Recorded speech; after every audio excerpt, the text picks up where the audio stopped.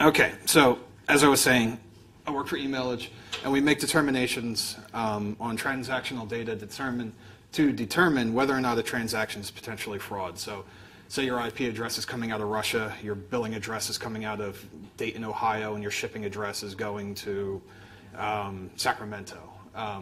All of those things, depending on a lot of different information that goes into it, could determine whether or not that's fraud. We give a score back to the consumer. My puppies, and I'm not necessarily going to blame them for why I'm less than prepared, but two Great Dane puppies take a lot of my free time. So let's get right into it. Function as a service.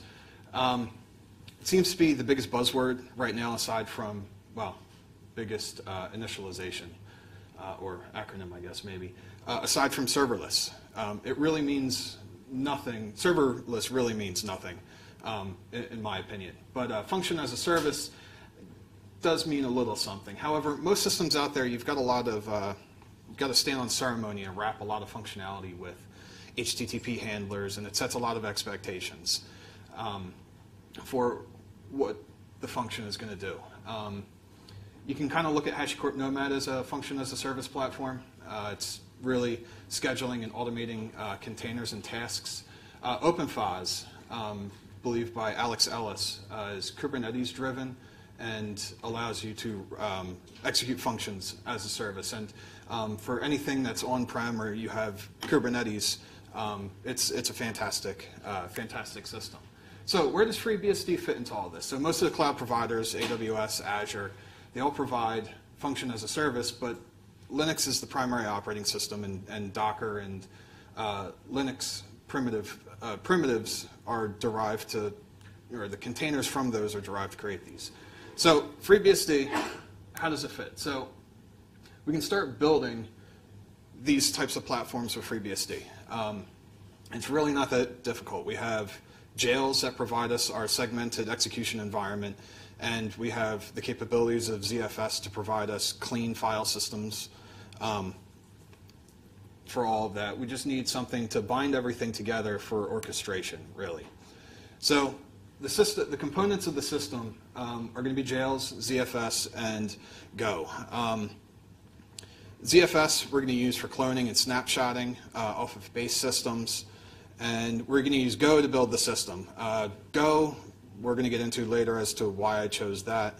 And we're going to drive the system via HTTP and REST. We'll also include a simple, I don't like to call it DHCP, but we'll include a simple DHCP server within the system to allocate IP addresses for our jails, since we could play, fast and loose and enable raw sockets and do all that stuff. We could get into more TCP stack virtualization, but that's going a little bit beyond the scope of actually what we're trying to accomplish here. So jails. I'm sure everybody knows what jails are, but if you don't, in a nutshell, jails provide operating system level virtualization through the use of file systems. It has its own users and can run multiple processes within. Features, abstractions necessary to secure execution environments for long and short-lived processes, simple and complex networking, like I mentioned, and they're very simple to use. You can execute a jail and execute a process in a jail by just doing jail --c and a process name. It doesn't bind it to a file system, but at least executes it segmented in the kernel.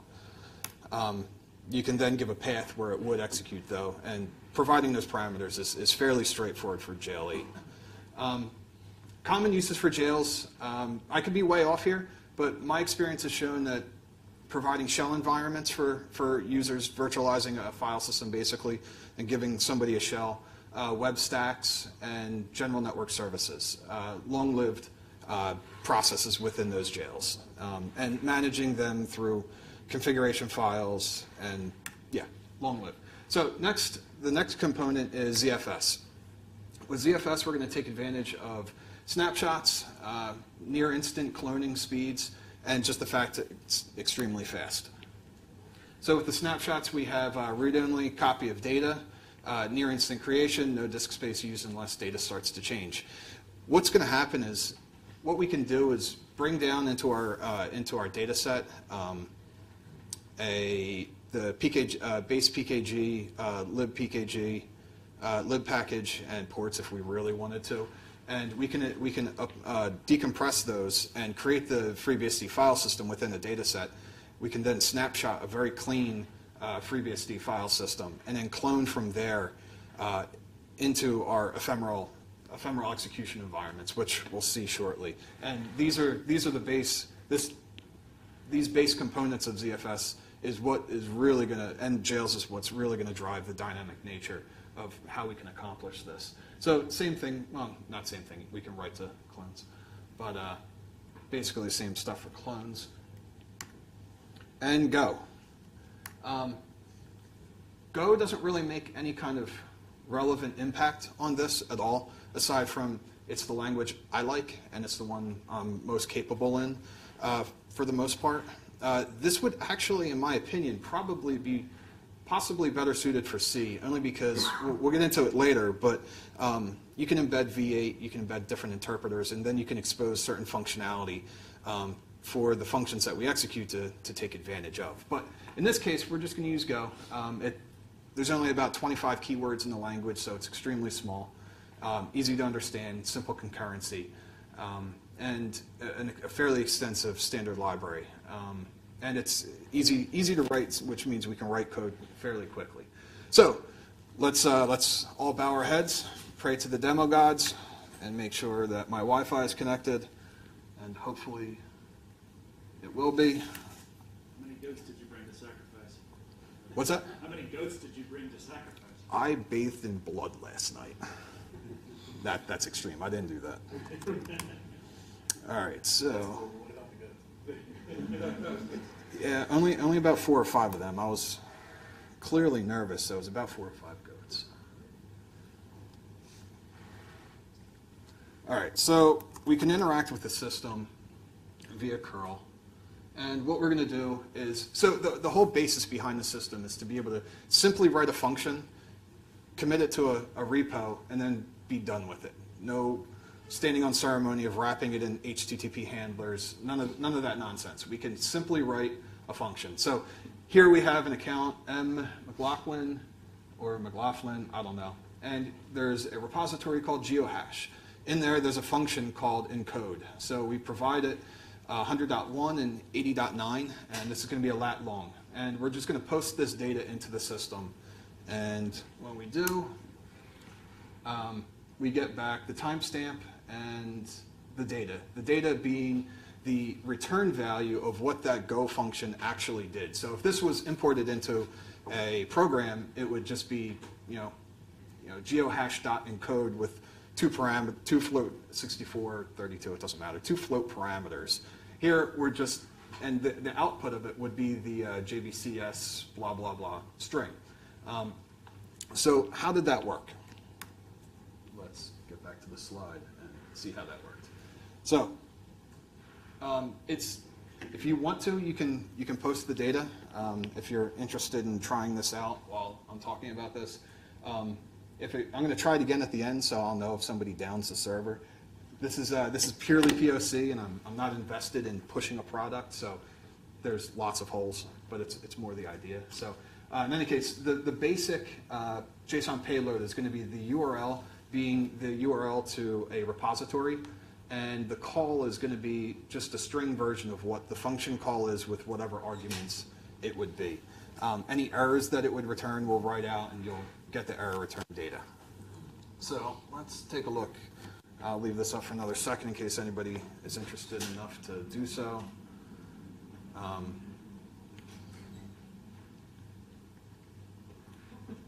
Oh, yep. I changed the demo. Oh well. Okay, so what all just happened?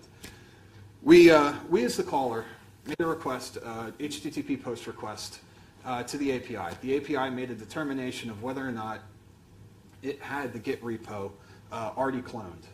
If it does, then it determines whether or not it has a binary already compiled for this function. If it does, then it takes that binary from wherever the binary is stored and once it determines that, we take a clone of our original clean snapshot, and we copy the binary in there, and then execute the jail, or we create the jail and execute that function within there, segmented off from the system. If it happens that there is no Git repo already cloned, we'll do a clone depth 1, because we clearly don't care about the rest of the history. And then we'll cache that in what's called a build jail. So we'll have the base system, a build jail, and the repos will exist in the build jail, and we can just continually use that code if necessary. So the execution jail then runs, and the output of that is returned to the caller. This generally takes, on uncached repos and uncached binaries, this will generally take about 1.1 seconds to clone a repo and execute the function. On cached, it's probably about 500 milliseconds to actually accomplish sending the request, doing all the pinup of the jails, executing it, and returning to the caller.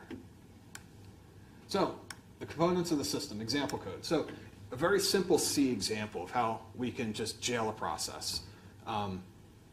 We're just giving it the jail API version, the path, jail name, host name, and we're going to basically, at the bottom there, we're just going to list the contents of the root of our jail. Absolutely nothing special. Go doesn't look overly different. We still have a struct that we initialize with the same basic values, and we call, well, this is specific my code, but jail.jail with those options, and then we read the current directory being the root of that jail, and then we output the files. Right. I think I'm going just a little too fast. So IP management, as I mentioned, what we can do with IP management is we can take the security hit and allow raw sockets. We can do it more advanced networking and virtualize our TCP stack, which is probably preferred and something that would be more production ready.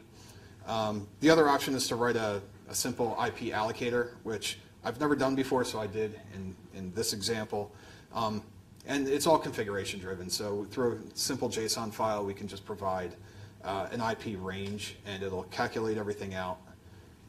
It'll calculate the number of IPs and then keep track of what gets assigned and what's not assigned.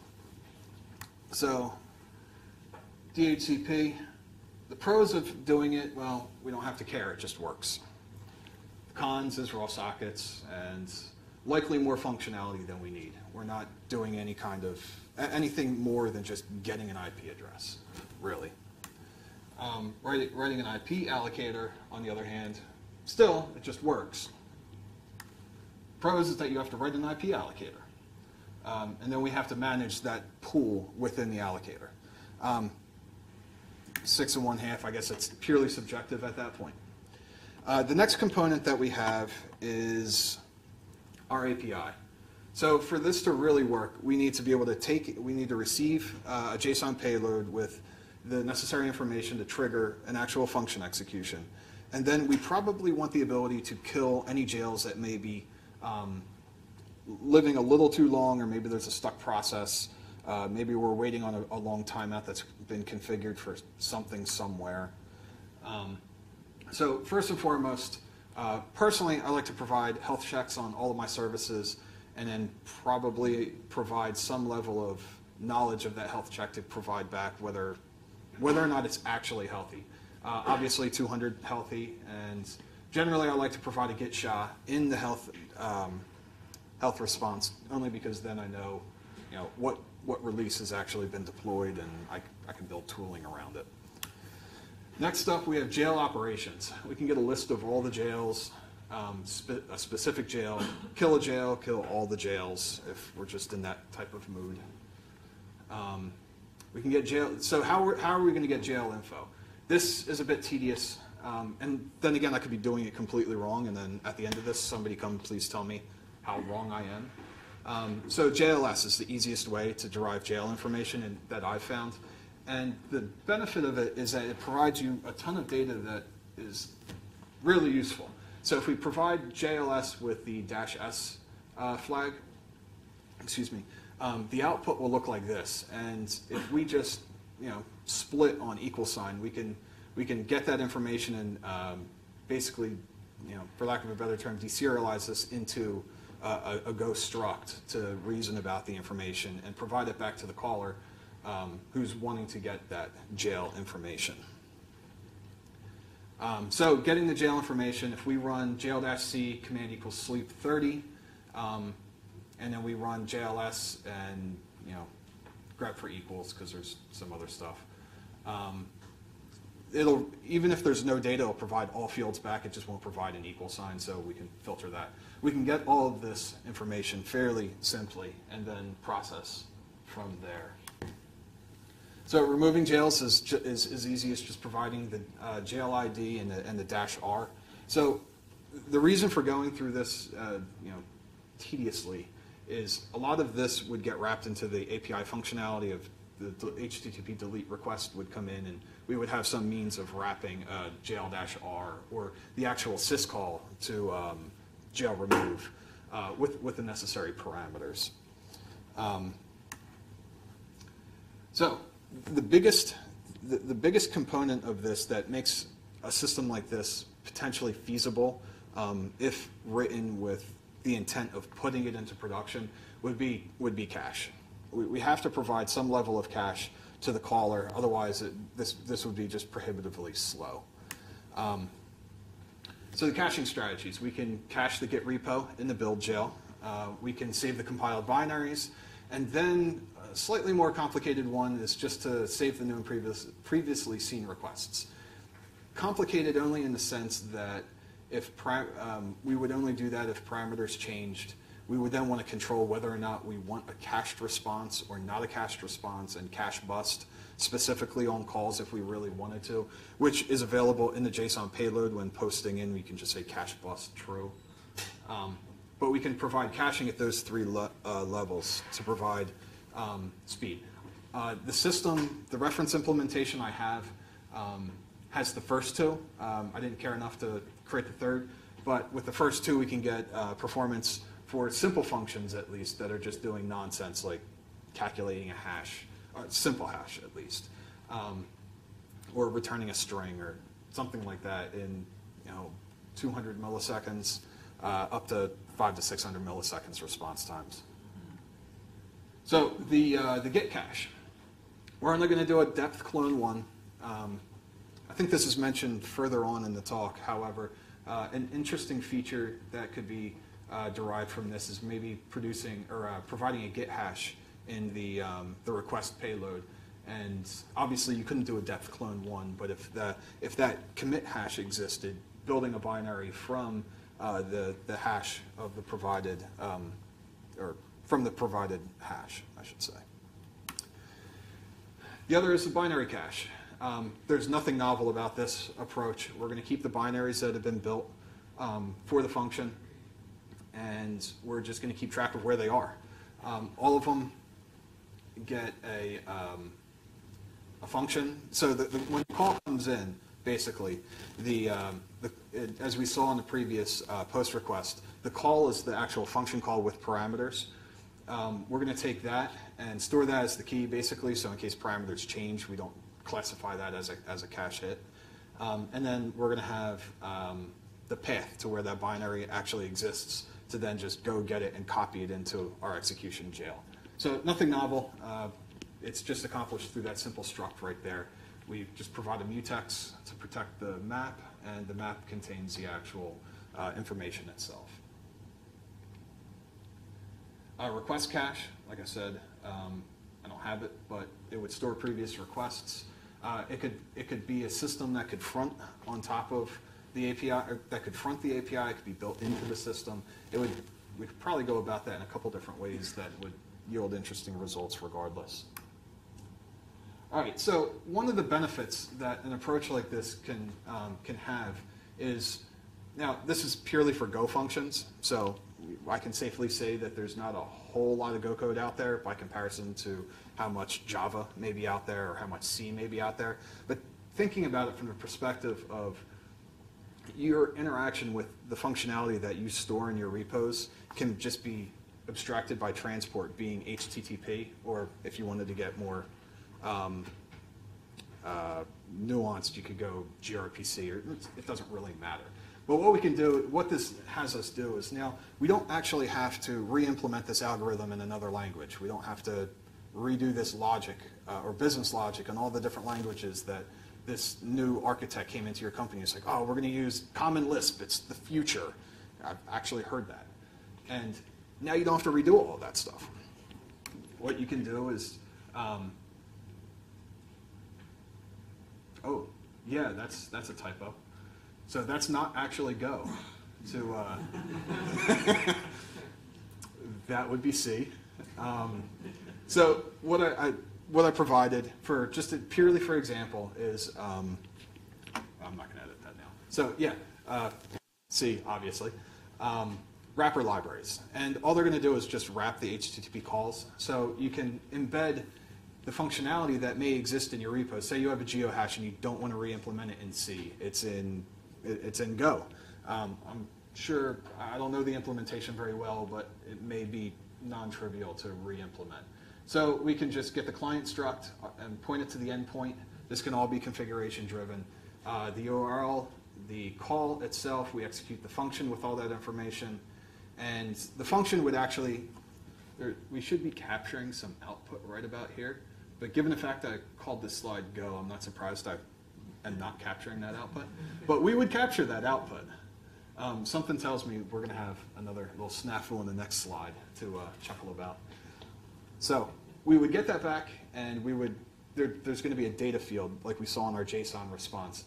We can just get that data back. Now, of course, this doesn't work in all situations where speed may be required. Introducing an HTTP call within some sort of critical path would just be insane. But certain things we can get away with it.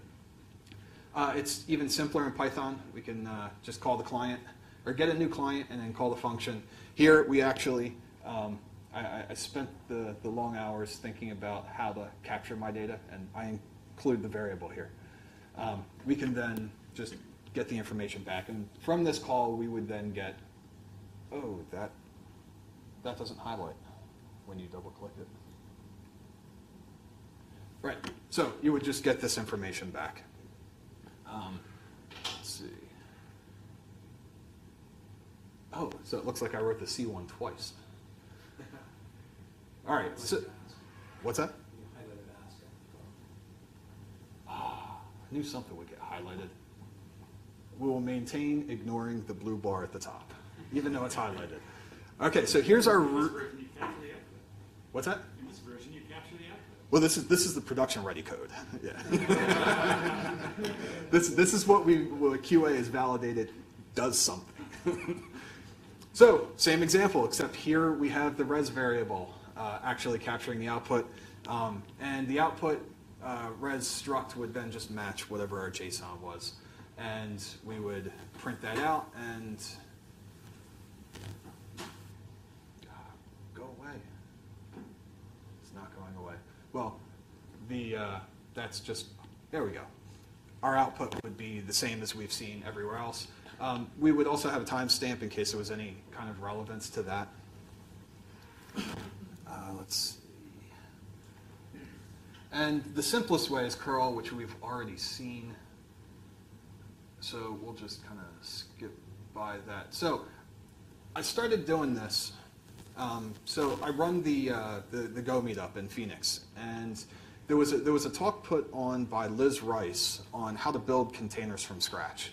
And it was a matter of running all the syscalls necessary to construct a Linux container in Go and make a very, very simple system where it's like a single command, single container Docker, really. So like you could run a command, run something. It constructed the file system namespace, process namespace, or the file system process namespace and IP namespace and all that. I thought it was fantastic. So I did that at the meetup.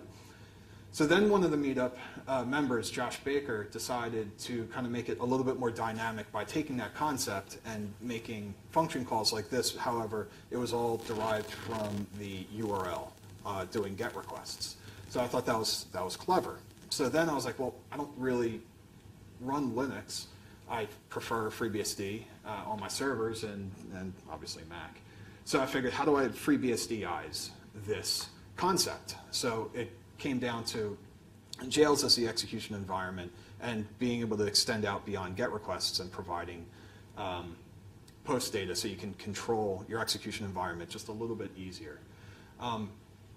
So as I'm building this system as just really experimental and POC, I started thinking about how could this be actually used in production, and how could we horizontally scale a system like this, given that we're storing our Git clones locally and we're storing our binaries locally.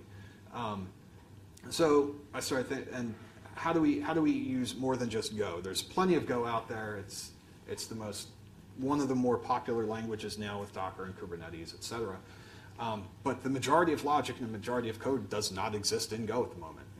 So how do we extend this to other languages to take advantage of all of that logic without having to re-implement or anything like that? So as I mentioned in the very beginning of the talk, this may be more well-suited for being written in C. We can embed different interpreters very simply for Lua, JavaScript, like V8, and Python.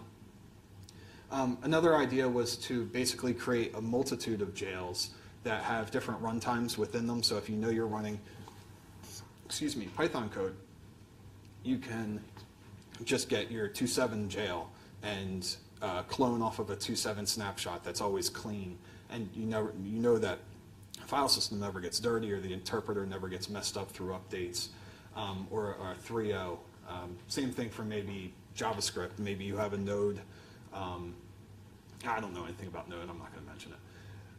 The other thing is clustering. How do we distribute out some shared state? I think clustering in this case would likely be overkill. I know the hotness is to implement Raft on everything.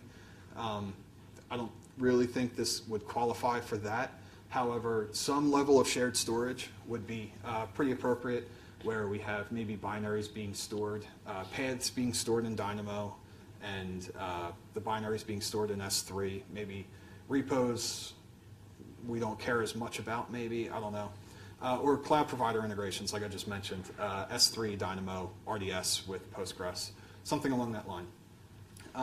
The most intriguing potential, which, like I said, this is purely experimental and POC. I'm not going to really do anything with it, but I may spend the time to implement scheduled function execution. It's very easy to be able to take like cron spec and have execution of those functions at any given interval. And it may be kind of nice to have in a distributed environment. The only reason not to would be that you're knowledgeable about HashiCorp Nomad, because that basically does that, but for educational purposes. Let's see. So, conclusion. Conclusion is I went through this way too fast. Through the use of ephemeral jails, a simple API and ZFS, we can derive platforms that allow for the creation of dynamic workflows, further extending the capabilities of distributed code execution. That was probably a little long and involved to get that. So, in 25 minutes, which I was supposed to go for an hour, questions?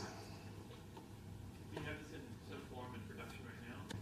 You mentioned at the very beginning you were looking to a way to filter and do deterministic type operations against data coming in. I don't really. I have I have it in AWS, and I run some personal stuff through there. So I've got some functions that'll do video encoding, some functions that wrap FFmpeg, where I can just provide an S3 in and an S3 out path, and I can just hit the thing, and the function takes where the base video is, and it outputs it to where I tell it to. And I've got somewhat of a build pipeline, but nothing really in production that I wouldn't trust this in production. I built this way too fast, and I was giddy while doing it. Like, holy crap, this kind of works. And I wouldn't trust anything in production with that mindset. So. And is the code someplace where we can see it? Absolutely, yeah. In the on the website where the sessions are, there's a link at the bottom that has this. But I can show. It's a fairly straightforward URL. Oh, that's quite large. So Brian down / Sky Island.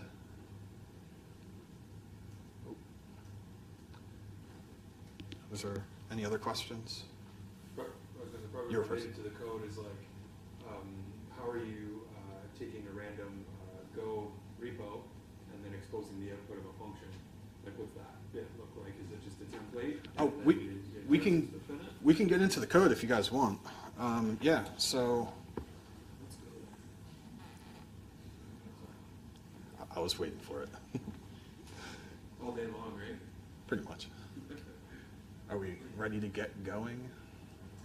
Any number of others? All right, so let's see if we can extend this out a little bit. So pretty much here in handlers,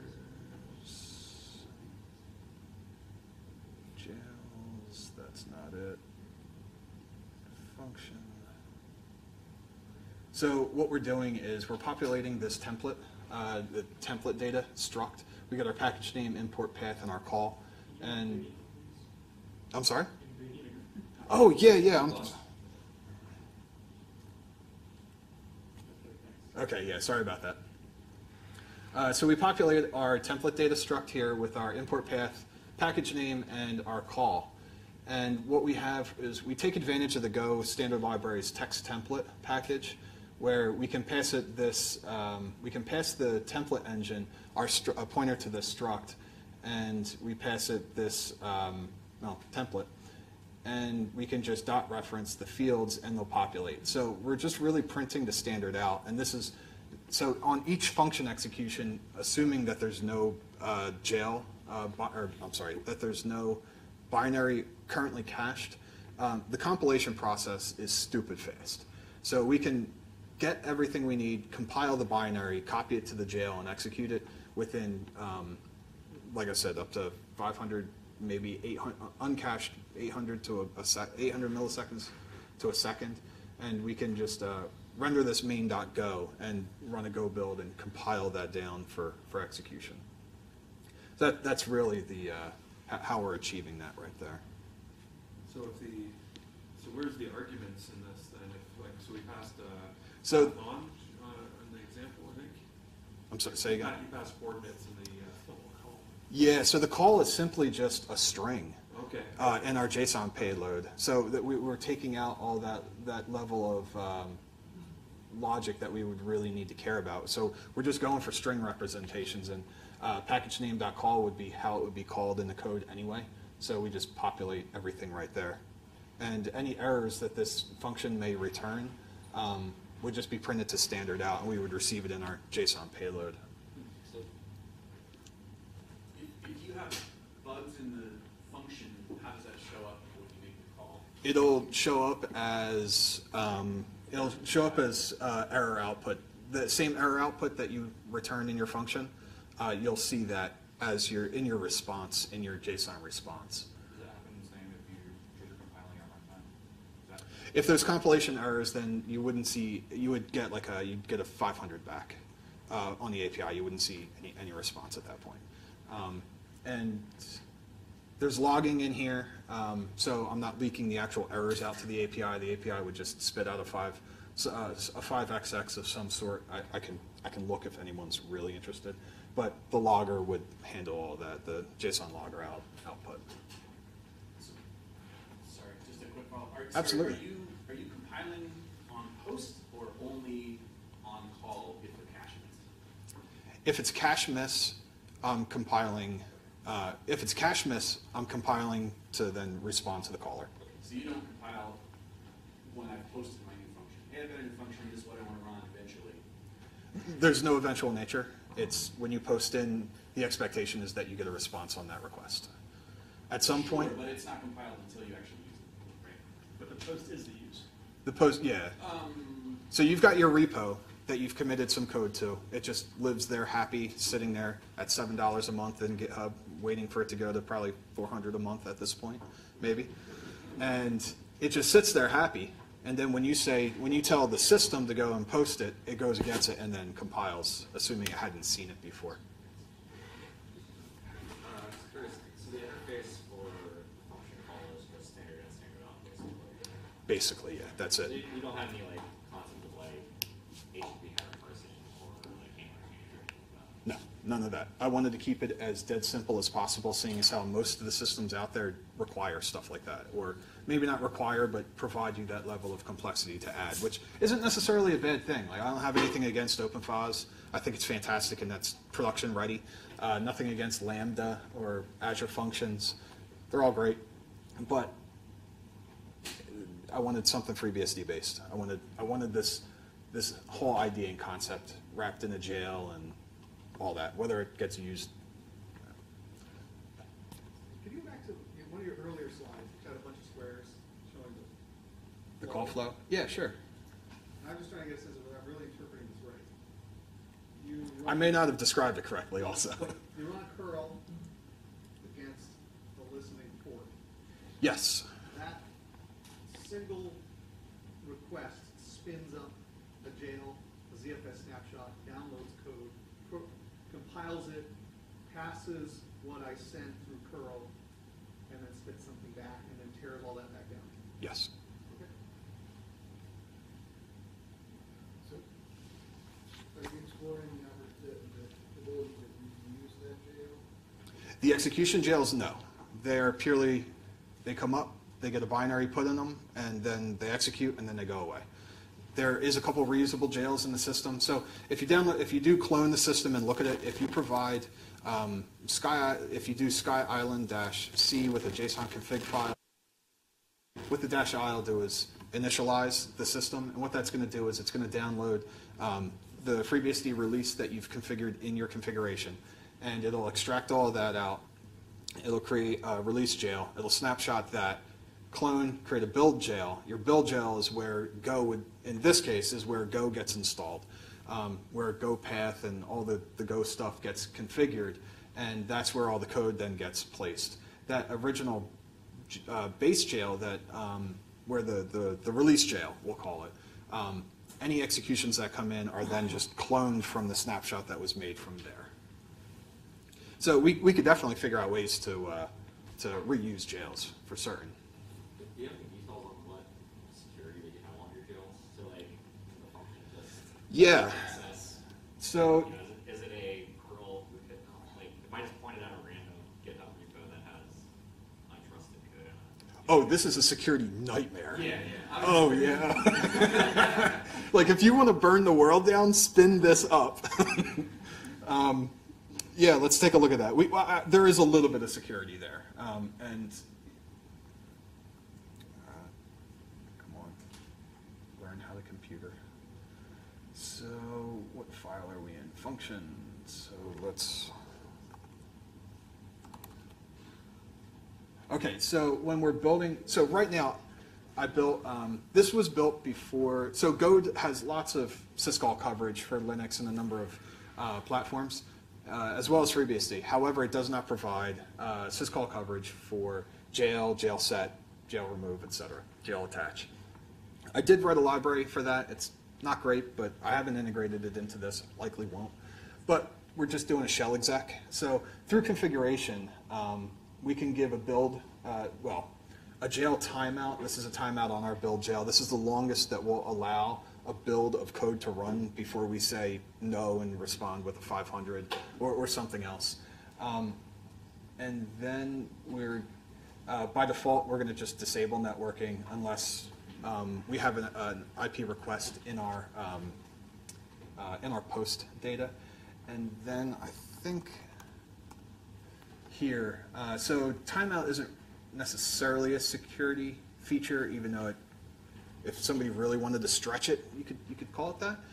Here we can, through the configuration file that's passed in execution, we can control how many jails underneath each jail get created, and all of the different parameters that you can pass to jail set, all the, in the C code, what is it, the IOVEC calls, you can provide all the max children. There's a whole list of them. If you look up jail 2, or jail 8 provides you all that information. But right now, currently, it's only, we're limiting that. So that's the extent of the, and it has to run as root. So which we could do that right, but this currently has to run as root. So I'll give you the JLS magic. If you do JLS --libso space JSON, it'll actually output JSON so that you don't have to parse random strings. Well, that is fantastic. That was. It took me a while to dig that out. I always have to struggle with libso arguments, but Yeah, I was going through and I was looking like, I don't care enough. I'm just going to split on equals. But yeah, no, that would have saved me some time. Any other questions or suggestions? Would it be possible to like export on the repository like GitHub tags or releases, and then save those snapshots as a version tags, and you could have a version API in your functions instead of just Current state, no, but that is a fantastic direction that this could go. Given the fact that it's not GitHub, I shouldn't say that. Given the fact that it's Git driven on the underside, any of the Git features you can take advantage of and cache anywhere along those lines and do all that stuff, which if I had to productionalize this, I'd first rewrite it and second include features like that.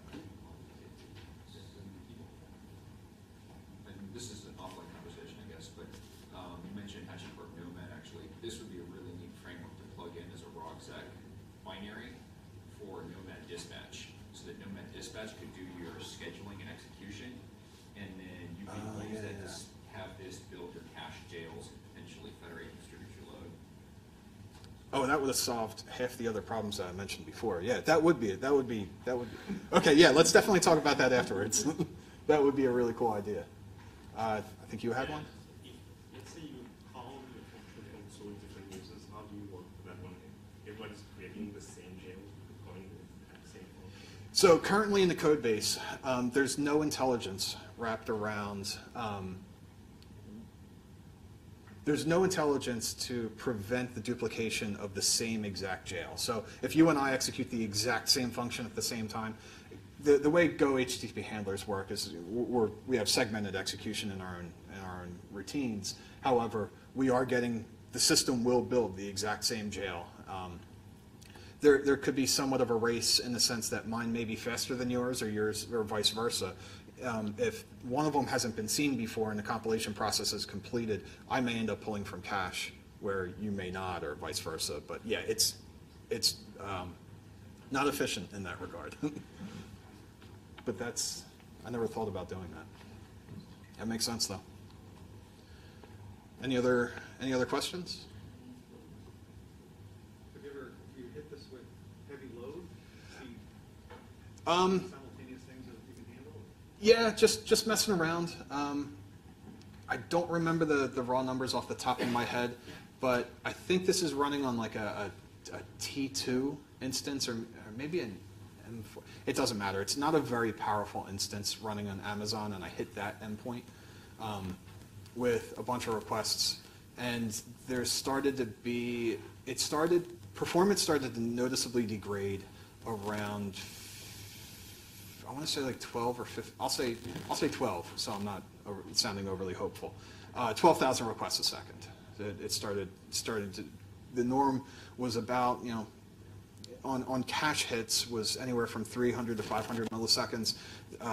Around 12,000, upwards of that, it started going up to like 1 second on cached binaries. So a lot of work can be done to make it more performant, without a doubt. Anybody else? Hijack stump. So I screwed up on the schedule later today. There is a BOF on Go, and we can talk a bit more about some of both the compilation times and just kind of general performance of Go. So, yeah. Actually, that's a good point. This would actually be faster now since 1.10 with the fact that they have build cache. So depending on if it's seen it before, there's a build cache, and that would be that much faster as well now that you mentioned Go build. But So, if I understand correctly, you were cloning the build jail that contains the artifact, correct? no, so we have at the very beginning, after quote-unquote initialization, we have a release jail. So we unpack our base lib and ports or whatever, all the packages that create the FreeBSD, that lay out the file system into its own data set. And from there, we create the build jail, and it just happily builds code. And then whenever there's an execution, we clone from the release jail the clean, fresh operating system, and we put the binary into that execute and then kill off that execution jail. So in the case of Go, I can use the base operating system at all. So like, I'm just thinking, you have a binary, you don't need anything else, right? Yeah, the execution jail just purely acts as a sandbox to prevent any nefarious code inside that binary from doing any harm to the system itself. Yeah, no, I understand. Oh, I'm sorry. The execution jail, I guess normally means you have a base system with a fully fledged jail that is performing the execution. It's not running anything. Right. Yeah. Why do you need base at all? Could you just create a jail that contains only this binary? There's a couple things that you need. You need dev to be mounted in the jail. Okay. You need, Which is virtual, right? Oh, you need virtual. Yeah. It's a mount point. Yep. And that you provide that within the syscall or the command line. libc, and then I think I don't think you need libc because it's statically the binary is statically compiled. Does it? Yeah, it's sadness. It's actually something that I want to see FreeBSD get away from, but I'm not going to play shit that. And then I think there are a couple of utilities in /bin that I think get used potentially, or can get used, but there's not a lot out of base that would be needed, and so you can have a very, very, very minimal, Yeah. like actual execution jail. So if I was to actually spend time making this into something, that would be one of the things I would do is make a slim down. So really, to your point, yeah, I don't need a full-on operating system, file system layout at all. I just need the necessary things for the binary to execute, and that would be /dev and the other things mentioned. But yeah, that could be slimmed down, and that would actually make distributing those execution environments or those base environments a lot simpler for like ZFS sends and receives to move those file systems around as well too. Right now, it would just be far too bloated for any kind of distribution at that point. Yeah, because this isn't well suited for a demo. This is more like idle page jail, maybe long running jails, much the same process you have release, snapshot at home. Doing what he was suggesting, like a very minimal thing. Yeah, oh yeah. And from a single node perspective, yeah, it just clones, it's fine, it's fast, it's just going. But since it's near instant cloning from the snapshot, we could probably take a millisecond off by shrinking it down because it's not really doing much. Oh, in terms of initialization, yeah, but initialization is just once upon installation. But then also further distribution of that part, right? So like, if you want to scale this to beyond one system, you reduce the amount of data from systems. Sure, but that would be, yes, you're absolutely right. I don't necessarily know if I went to scale this horizontally if I would actually distribute the ZFS file systems, though. I may just distribute the binaries themselves into an S3, an object store, or their paths to Dynamo, or something along those lines to strip it down that much easier and take advantage of the distributed tools out there. But if you had to scale this in such a way that distributing the file systems themselves was the route you had to take, then yeah, getting them as insanely small as humanly possible would be absolutely the route to go. And this is less about your setup, but more about FreeBSD. Are there upper bounds to the number of simultaneous jails and snapshots that are created? There is, and I remember seeing it in the code, the kernel code, as I was perusing through, but I don't remember. Does anybody know that? Yeah, that sounds familiar. Yeah. The number of jails. Yeah. Snapshots, In terms of Snapshots is large. snapshots, I don't know. But so it would be the number of simultaneous jails. It would be Right. the upper bound. Yeah. So a single node, yeah, and that's one thing you would have to take into consideration is how many jails can you have running concurrently before the system falls over? There's too much latency and queuing, waiting for requests to be satisfied. So.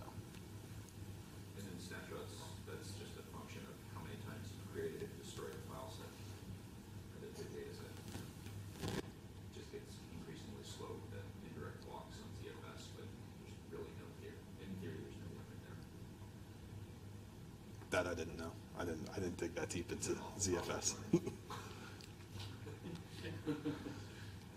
Anybody else? Cool. Well, thank you for listening and taking the time to ask the questions. It's definitely been nice. Thank you.